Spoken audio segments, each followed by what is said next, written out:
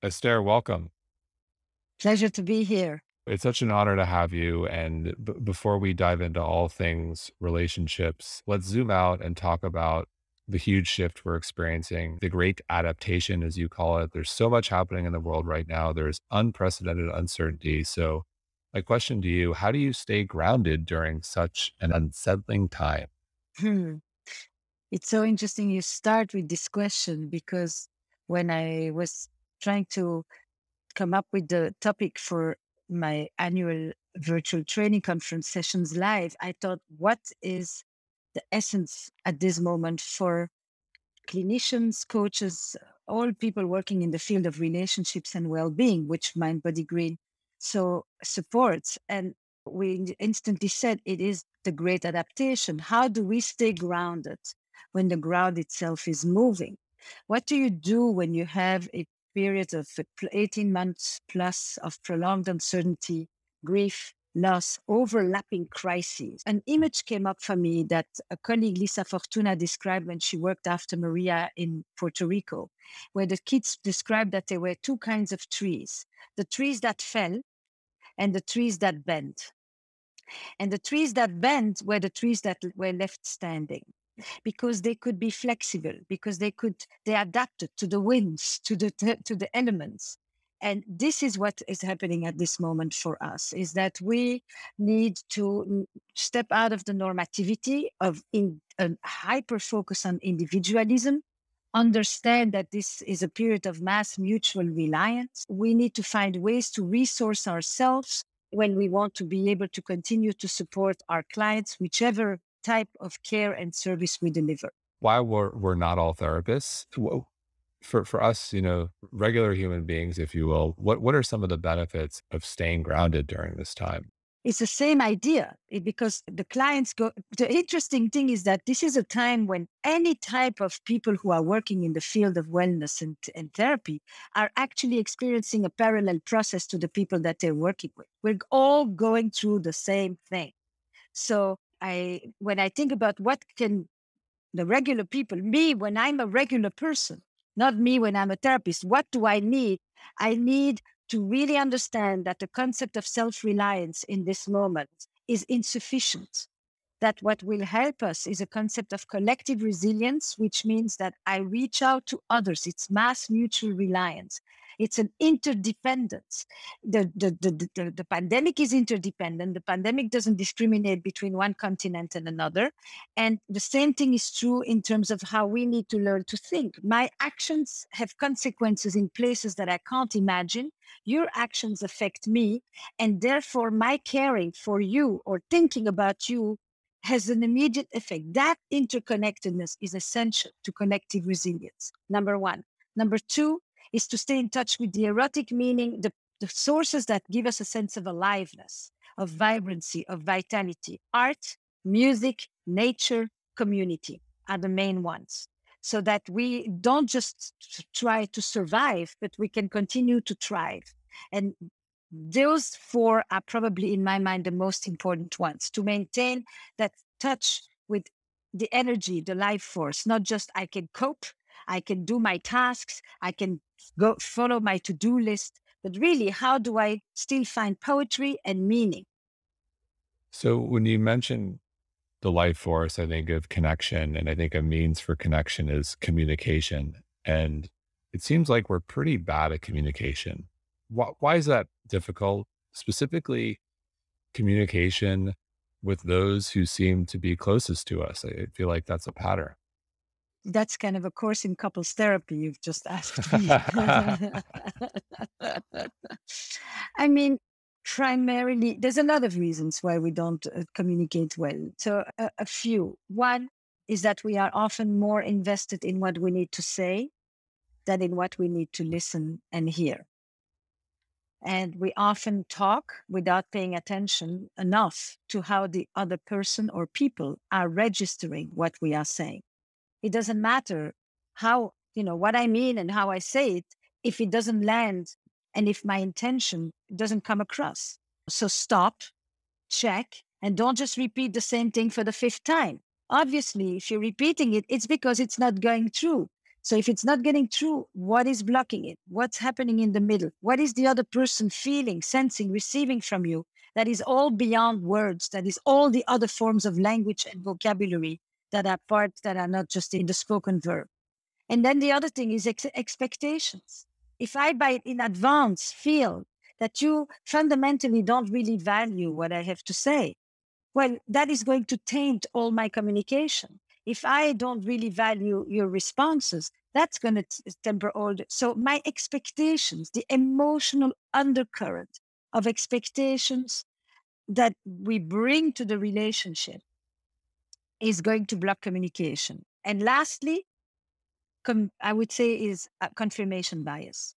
We tend to hear that which reinforces our pre-existing beliefs, our existing assumptions, rather than pay attention to change. We want our brain is organized in pattern recognition, and it will go for what it knows first. So often people will repeat the same thing. They're in a feedback loop. I say something that triggers you and makes you say something, which then sets me up to say the thing that I didn't even mean to say. But here I am again. And we just like co-create each other, each one with our respective feedback loops. And it's a very important thing in communication. For a change, try to actually not look for what you already are used to seeing or hearing. See if you can hear something else. And then communication opens up. I think we're going deep into, we're already started going into relationships, so we'll go there. So Where would you go otherwise? I know. So conflict, everyone has conflict. Conflict is healthy. What is your number one tip for dealing with conflict in relationships? The number one tip for dealing with conflict is that it is not the subject matter, the issue that is at the core. It is not the content, it is the form. The form precedes the content. Underlying conflict, there are usually three primary hidden agendas, primary issues that are triggered. One has to do with power and control. Who has the priorities? Who has more power? Whose decisions matter more? Two is care and closeness. This is the work of Howard Markman. Care and closeness. Do you have my back? Can I trust you? And three is respect and recognition. Do you value me, my integrity? And when people argue, it may look like they're arguing about money, the children, the in-laws whose job is more important, but underneath what they're talking about is one of these three things. So I'm curious in your practice, it's, we're recording this the end of September in 2021 and it'll air at the end of October. World is changing as we open, the world is changing rapidly. And I'm curious how it's changed specifically in your office. What are you seeing in couples today? What's the most common issue or conflict you're seeing couples you work with, right? We're seeing, look, most people would admit that a disaster, a global crisis, acts as a relationship accelerator. Because this is a time when we say uncertainty, it's not just uncertainty if we're going back to work. There is a sense of existential anguish. Where is all of this going? This whole thing seems to be unraveling. It from climate despair to the economic uncertainty to the racial reckoning. I mean, there's a lot of big things going on. It's not the first time in history that a lot of big things are going on. But in general, what it does is it puts you closer to the precarity and the fragility of life. Things could change overnight. Things are not nearly as stable as I thought I had. I'm not just in control of everything. And that notion that we are in touch with mortality in a symbolic and in a real way says life is short. And when life is short, people say, what am I waiting for? Let's get married, let's have kids, let's move in, let's move countries, let's leave jobs. Or they say, I have waited long enough. I'm not ready for this anymore. So there's a sharpening of the priorities, what I really am looking for and what I no longer will tolerate, or what I don't want to live without or with anymore. And that clarity, it's a phenomenal thing because in the midst of that uncertainty, there is also a unique sense of clarity. Fascinating. Fascinating because we talk so much coming out of COVID that trends were accelerated, but it makes sense. The trends in your own relationship would be accelerated or well, whether it's the acceleration of a crack in your relationship. Yep. Fascinating. The way I've often said it is at a time like this, most couples in my office will begin to see all the cracks in their relationships with more clarity. They've just been together more than they've ever been for months on end. But they also will, and that is the important part, is you also need to see the light that shines through the cracks. Right. And so you get a sense of what is the strength of this relationship, what is its resilience, what are the resources that you draw from it, and how do they live together with the fragility, with the ennui, with the longings, with the unmet needs, etc. This is, I mean, couples are couples and families as well as organizations. I think it's everywhere. People are revisiting the importance of their relationship, what they mean, how much they sustain them, who is there, who has disappeared, who became part of my pod, who is no longer important to me. I mean, this review is really, really important. And it's something that we talk about in my training groups all the time at this moment. It's the partisanship inside families. It's the big divides that are occurring inside relationships. So the world, the large issues of the world, the public health issues, the political tensions are all living side by side with intimacy and sexuality and house renovations. That's the part of the great adaptation too. When I think of priorities in a couple, something that comes to mind is this idea of personal growth, growing as individuals and then growing collectively. So how do you think about growth when it seems to be a little bit uneven in the couple? For example, one person that really focuses on growth and the other doesn't. And when is that okay within the relationship? And when does the rubber hit the road, so to speak? It's interesting. Mating in Captivity, my first book, could be seen as a book about sexuality or desire in long-term relationships. But what it also really explores is the dynamic tension between two fundamental sets of human needs: the need for security and stability and safety and predictability, and the need for adventure and novelty and change and discovery. That's other words for what you called the one who is more geared toward growth and the one who is more geared towards anchoring and maintaining stability. Interestingly, in a thriving relationship, it is actually very good to have both, because the fact is that in life you need both. And when you see in the beginning of a relationship that divide that you just highlighted, one person continuing to grow and evolve and change and be curious, and the other one wanting things to just remain as they are and hunker down, this was part of the attraction originally. The person who was solid was probably quite drawn to the adventurer, to the curious mind, to the explorer, to the discoverer. But now they got more than what they bargained for. And the person who was the liquid and who was the waves was actually quite attracted to the anchor, because they saw that's a person that you can trust, you can rely upon them, they are grounded, they're responsible, they show up when they say they would. And now they got a little bit more than what they bargained for.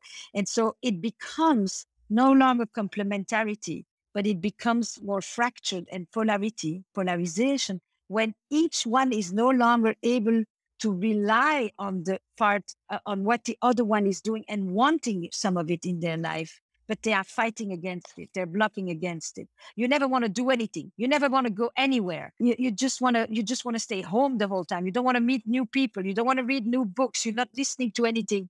And the other one says, you can never sit still. You only want to roam around the whole time. Why don't you just meditate for a change? Ground yourself. And you can see the same conversation that once around the same polarity that once was very attractive and dynamic is now become a source of conflict and tension and grief. So you're hitting on our need for adventure. And I'm curious, how do we keep the spark alive in a long-term relationship? I've been married for 12 years, or I admire people who stay married for 20, 30, 40 years. We want to be one of those people. We think we're on a path, but I'm curious, how do you keep the spark alive in a long-term relationship?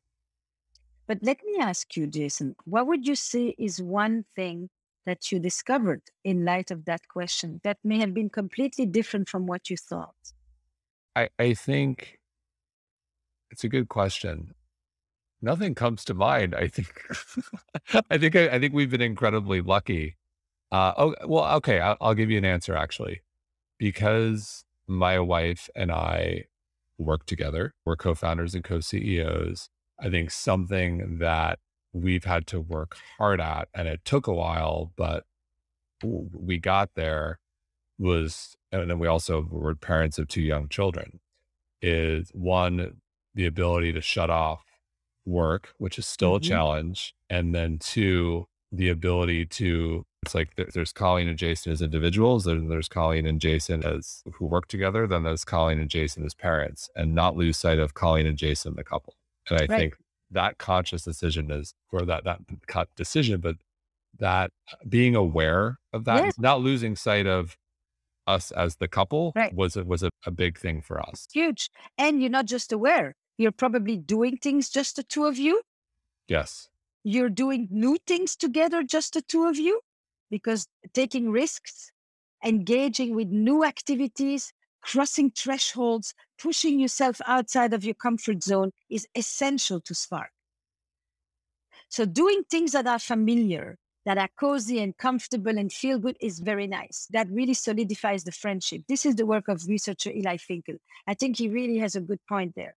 But if you want the spark, in addition to the comfort, then it's about pushing yourselves outside of the comfort zone. It's about crossing the threshold. It's doing new, exciting, risky, not risky because they're dangerous, risky because they just take you outside of the familiar patterns.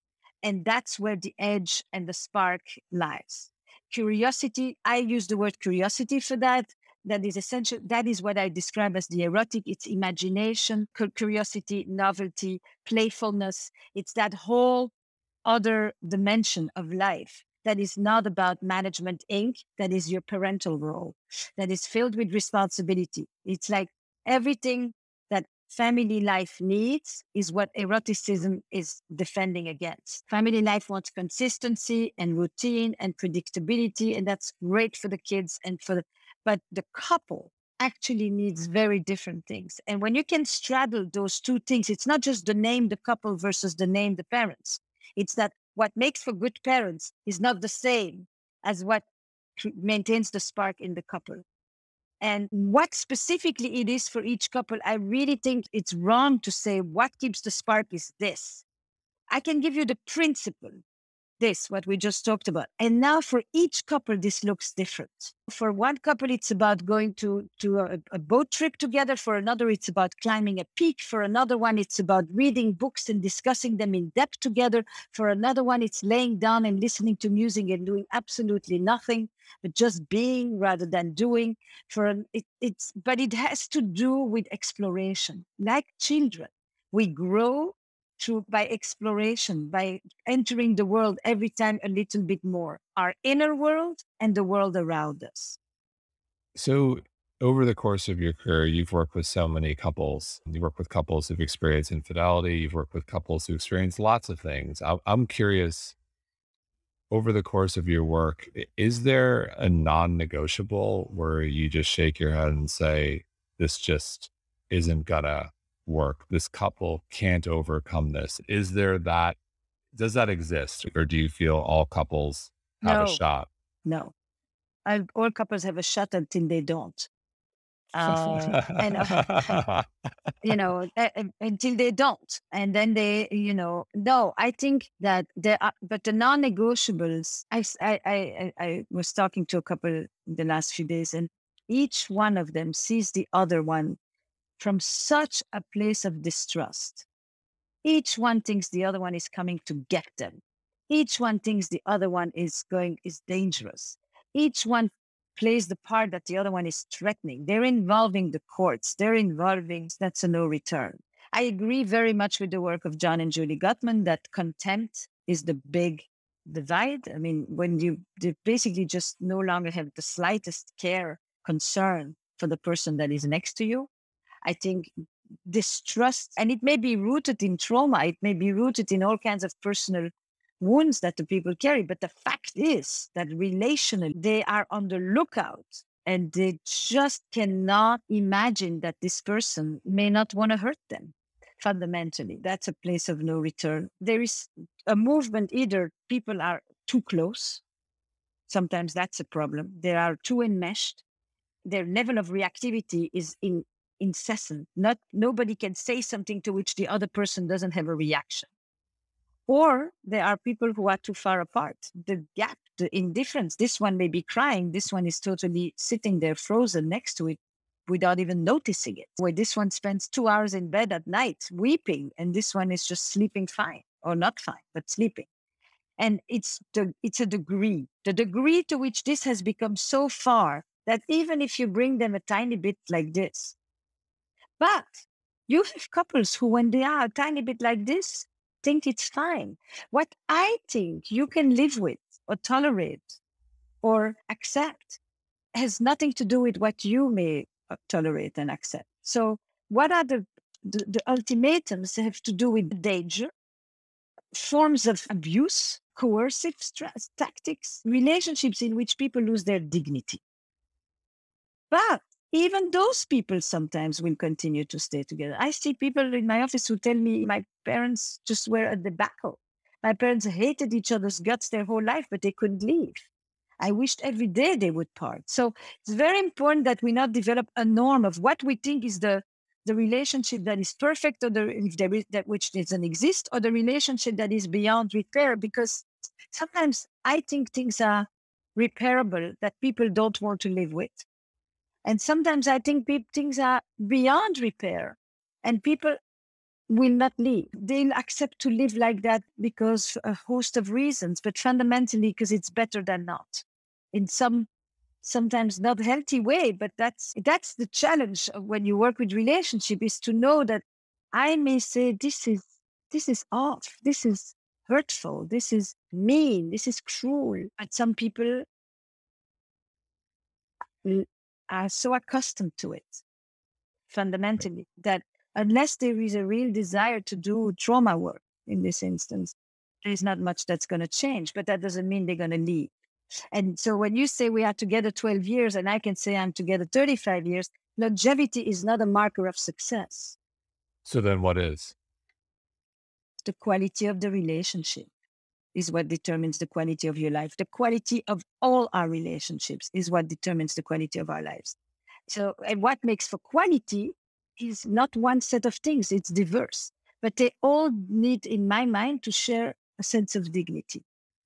When people have lost decency in a relationship, when the other person is treated basically as an extension of my own contempt, then you're in a zone where I just say to people, you ask me, this is not livable, but what do you want to do? Right. Did that give you an answer? Yeah, absolutely. I There's a agree. big I agree with everything you said. I would say it's quality and quantity. I think ideally you want both, but I hear you. Quantity is not the solo metric for success. Dan Savage said, you don't measure the success of a relationship because people have, show up at the funeral parlor at the same time. And I thought it's very clear. We have so taken the number of years as a sign. But here it is, lasting relationships, stable marriages or relationships is one criteria. Maybe we could say that some relationships don't mean to be lasting, but they mean to be generative. They mean to be creative. They mean to accompany people to leave shitty childhoods and build something together, and then at another stage, move on to other people. So my favorite line is that most people in the West today are going to have 2 or 3 relationships in their lifetime. Adult, committed, intimate relationships. And some of us are going to do it with the same person. Hmm. So my question to you when you say we are 12 years together is typically after that is to say, and how many marriages have you had? That's an interesting way to think about it. I like it. You understand? Yes. So when you mention stability, I think of monogamy. What is your take on are non-monogamous relationships, can they be stable? What is your take on non-monogamous relationships in 2021? Non-monogamous relationships can absolutely be stable. Non-monogamous relationships define stability very different sometimes than exclusive relationships. And non-monogamous relationship is not one model. It's a proliferation of different ways that people explore non-monogamy. So it can be sexual non-monogamy, non-exclusivity, but it can be polyamory, and it can be polyamory that has a primary relationship with more peripheral ones around, and it can be a polyamory that is more of a communal model altogether. So there is not mono versus non-mono. I think that distinction itself has to really be challenged. And for that matter, what are often proclaimed monogamous relationships are often clandestine, adulterous relationships. So people negotiate monogamy all the time, but sometimes they just negotiate it with themselves. I think that there is your question is seductive and fraught. So I'm curious, what have you seen? When does it work? When does it not work? I'm curious. I know it's hard to generalize. So I will give you one criteria that I do think is important for people who want to live in a more plural model of love or model of sexuality. There needs to be internally a sense of secure attachment. There needs to be a sense that if you go to someone else, it doesn't mean you don't want to be with me. And therefore I get anxious. And therefore I get frantic. And therefore I either shut down and avoid or I pursue. You know, it demands a degree of maturity and what we go back to another definition of the word groundedness, or what other people call a secure attachment. I think that is really important for people. And the other thing is to understand that choice is a choice of values and lifestyle. It is not a choice that is a solution to lack of desire, to lack of intimacy. It's not a compensation. It's an addition, it's a complement, but it's not a compensation when it's done to solve another problem. Now, that depends. Even there, I would say, I've seen it solve beautiful problems when people have partners who are ill or who are no longer able to be erotic partners with each other. That then there is it is an answer or a solution to another thing. But I'm talking about, you know, opening up because something fundamentally is missing here. And even that, when I say it, it's not always the case. It depends. I've seen in a lot of queer couples where that actually is the case because the relationship is not predicated on trying to be an erotic and an intimate and a co-living and a parenting together. It segments. So it is a very exciting proposition of people to revisit what are the many different ways that people can actually engage in relationships, in intimate relationships with partners. You know, the one relationship that has actually changed the least is the intimate, with the romantic couple. It has really tried to remain since the end of the 19th century, quite locked into a certain ideology. And so the fact that is opening up, the same way that we opened up single parent families and surrogate families and queer families and accordion families and long distance couples, this is part of the same exploration of how many people make a couple or a family or a relational system. And if you look at it like that, rather than just mono and non-mono, it really becomes a very different conversation. So it sounds like in order for it to work, there needs to be alignment. Absolutely. Yes. If you have one person imposing it on the other, but of course, one person may say the other one is imposing monogamy on me, exclusivity on me. And then you enter into power dynamics. That has nothing to do anymore with mono and poly. You're in power dynamics. Who has a say? Whose priorities matter most? We go back to the power and control that underlies the conflict I was talking before. You need two people also who are more on the axis of differentiation and freedom and exploration. That is an alignment too.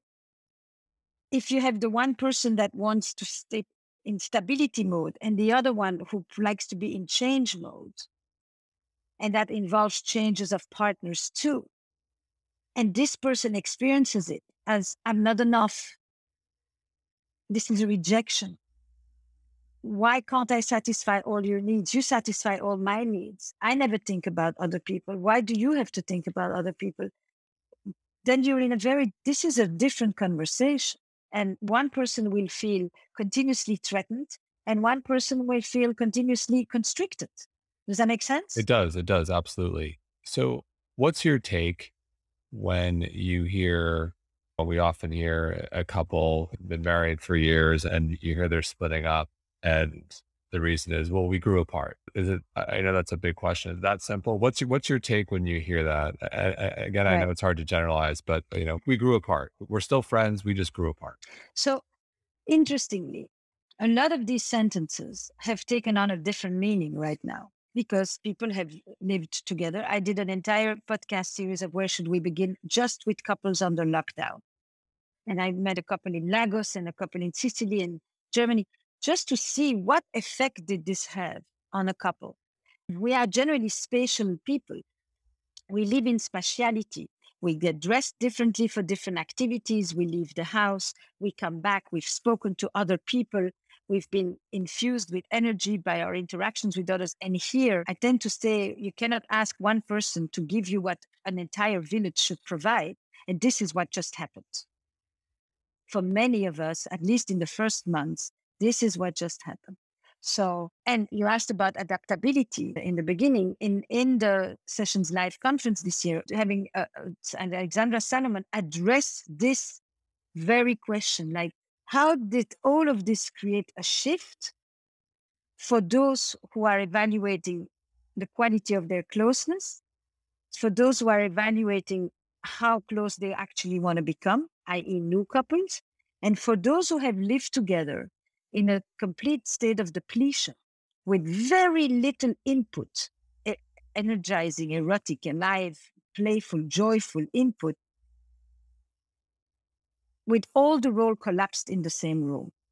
Now, you may have a bigger place, but for some people, they have been literally in the same studio with the little kids, doing their jobs, taking care of their parents, being a chef, being a trainer, being a parent, being a partner, being a friend, and all of that while sitting in a state of collapse with a body that is kind of completely recoiling on itself. This, I just want to give the image of because I see these patients. I'm in my bedroom, they're in their bedroom, and what does that do to us?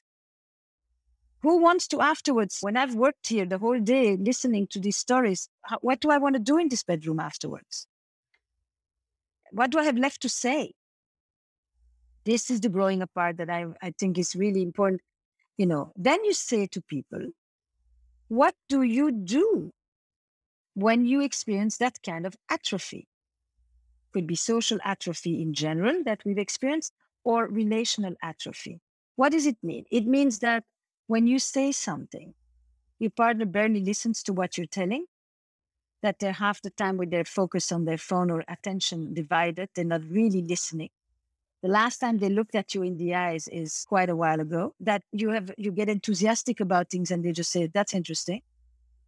And that's where it stops. And that you start to feel that you don't matter.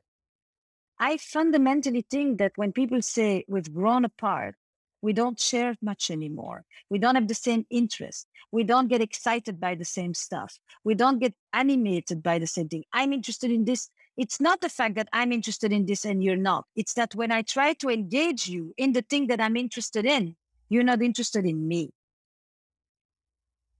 And then when you're not interested in me, day after day after day, you start to feel like, if I'm here or not here, what difference does it make? Do I matter? Do I exist for you? Do you think of me? You have two little kids. They have done object constancy, right? They have internalized you so that when you're not there, you live inside of them. That allows them to leave and come back and feel secure in the world because they have you there. But the same thing is with adults. When you start to have the sense that the other person barely notices when you enter the house and when you leave the house, it's deadness. Right. It's deadness. And it's that sense of deadness that people have reacted to very much these days because it starts to feel like, I don't want to live like this. I have one last question on relationships before we segue to friendship. What's the one thing that all couples, regardless of age, stage of relationship, what's the one thing that all couples would benefit from doing more of? Dancing, Wow, that was quick. Dancing. dancing, What is it about dancing? dancing is attunement. Dancing, there is non-verbal attunement to the rhythm of another, the body of another, the motion of another. Dancing is music. Dancing is the one thing that you cannot do and be depressed at the same time. I love it. I love it. Dancing is, I mean, I can't tell you how much I invite people, whatever the form of dancing, but dancing together has no age. Has no age. Music moves through you and it brings joy, and you partner with someone. And I mean, I've spent hours watching elderly couples dance together, and it is grace. It is elegant. It is erotic. It is alive. It is anti-death. It really, and seriously, you can paint and cry. You can write and cry. You can listen to music and weep, but you can't dance and weep because the body that is this way, depressed, cannot dance. You cannot move when you are like this. So by definition, it energizes you, it enlivens you. Voilà, that's my one. I love it. I love it. So we'll segue to friendship, which Mhm. is the subject of your new season of Where Should We? And how do we think about friendship and why it's so critical to our overall well-being? And I'm very, very interested in friendships. They are the essential in my life, mainly also because I had no family. I had very small family. So having people who became friends that became a proxy family, a family by choice. And friendship is one of the most free choice relationships we have. You cannot force somebody to be a friend. You don't choose your parents or your caregivers or your foster parents or your siblings or your bosses, but you do choose your friends. And it is a relationship that if it doesn't renew itself and go stale, it generally will die a natural death. So it demands activation. Friends accept you, love you, and tell you sometimes the truth. Friends allow you to go through the stages of life, all of them. The birth, the deaths, the grief, they are your community. And within a community, sometimes some people will become your friends. It's not that all communities are friends. You may be in a church community, in a friends remember you when you're gone. I just went to a memorial last week where there were 100 friends of a woman that went way too early. And how she touched everybody, what she was, the source of light. And she was a convener. She was an everyone is shaped by the friendships that they have had. It's like clay. They mold you. They continue all along. Where should we begin? The card game. In my mind, I thought couples can play it, but I very much thought of it as a game that friends will play, that will give you the permission to tell stories that you don't usually tell. The game basically gives you permission. It's a container. But I've watched it with friends. It is friends straddle that thing that you described between growing and stable, the one who wants to continue. I think that dynamic in friendships is incredible. You watch who are the people who continue with you, who are the ones that belong to a period in your life, but that period is over, so you don't go back there. I'm doing actually an episode this Friday for Where Should We Begin on friends. Oh, It's wow. my first with two friends rather than with a romantic couple. And it's two friends who fell apart and they're trying to reconnect their friendship, to renew their friendship. That's fascinating. I think that happens my view, for what it's worth, I am far from being a professional. Is I love what you said about sometimes friendships naturally die and go through stages. I found that all the time. Sometimes friends are there and we're in a stage, and then they're not there, and Yeah. sometimes they reappear, and sometimes I find that it's more common with men is that than women. I think Is that that what happens with men is actually is a slightly different. The research says there's a very nice study in Holland that basically people change their friends every 7 years.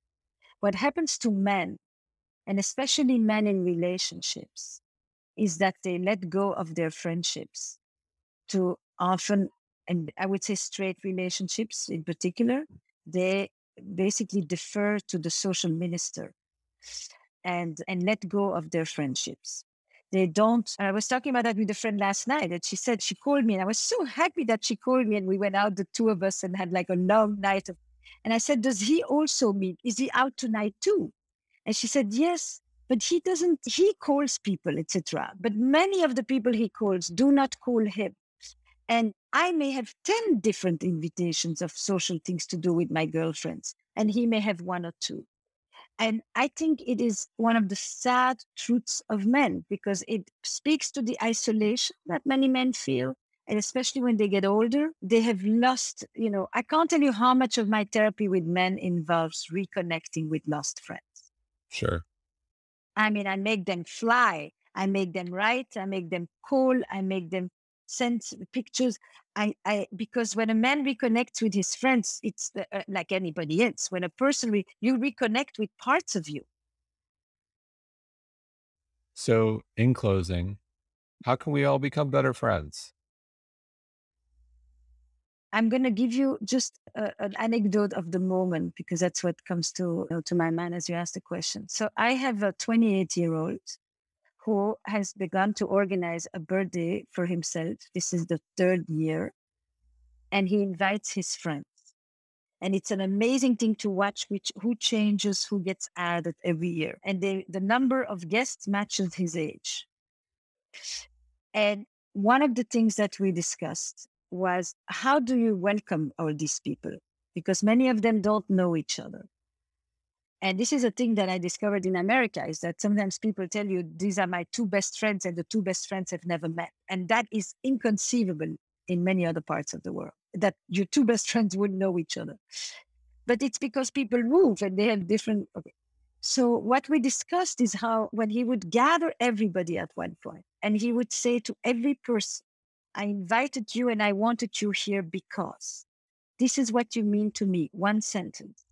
And then he was going to say to everybody, if you want to get to know Jason better, talk to him about the birth of his first child and talk to him about how at one point when mindbodygreen struggled, he did something that was really transforming. And for every person, he's going to say, if you want to get to know X better, ask them or talk to them about, and he's going to give two small things that he knows about them so that other people can connect. And I thought, this is friendship building.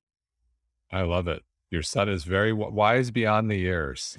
He didn't come up with the idea. No, the idea, I will credit the source. It's important. The source is Kriya Parker, The Art of Gathering. But he will transform it. But it's deliberate. It's very important how do you become better friends? By telling the friends how much they matter to you and how happy you are to have them in your life. And for them to, so at a birthday, often what you get is the people tell you, make a speech to the birthday person and say why that birthday person, what they wish for them, etc. And I was at the birthday recently where I did the same thing in reverse too. Instead of talking about the birthday person and something about that, I made each person talk about what that birthday person meant to them. And that evening, I'm telling you, everybody left with a very different experience. And my last question, you mentioned reconnection. We can have three last No, ones. well, this really is the last one. What advice do you have for people looking to reconnect with friends? You call if you are still of a generation that picks up a phone, but I'm telling you, the voice is so important. Don't just text always, and don't just DM. But if you have it in you, call and just say or write, it's okay. I was sitting at my window, I was walking in the park, I was talking on this podcast, and I remembered you. I thought of you. I just this morning I wrote to somebody. I was sitting there, and I suddenly you came to my mind, and it's been 2 years, and God, we've been so all disconnected. How have you been? I we all kind of got into this little, a few people with whom we went through this phase. What's happened to you? And I would love to share some news. And so what I've begun to do is do voice memos. I speak into WhatsApp, I speak to text, I speak so that, and because I can say a lot more. And it's really that I thought of you. It's been so long. Whatever happened to us, I don't know where you're at, but I would love it if you want to get a drink, or I would love to catch up, or just to know that you are okay. And by the answer, you will know if this is shared or if it's kind of you're an afterthought in my life at this point. You better not pursue this. But it's incredible. My same 28-year-old had a guy here yesterday who I know from the day he's born, the son of my dear friend. And I said to him, how did he reappear in your life? You hadn't seen him in 10 years. And he said, we just bumped in each other on the street. And we just remembered that we know each other from birth. But it's active. It's an active engagement. It's not like what you said earlier when you said something about we have been lucky. When you talked about you and your wife, people are not just lucky or lazy. Relationships are like plants. You water them. Some of them can survive on very little. And you meet them again, and it's like we stopped the conversation yesterday. It's as if no 3 years went by. And some of them demand a tiny bit of re-warming up to each other, but they do demand attention. Otherwise, they kind of left languishing. Well said. We'll close there. Esther, thank you so much. Such an honor to have you. It's a pleasure. Thank you. Bye-bye.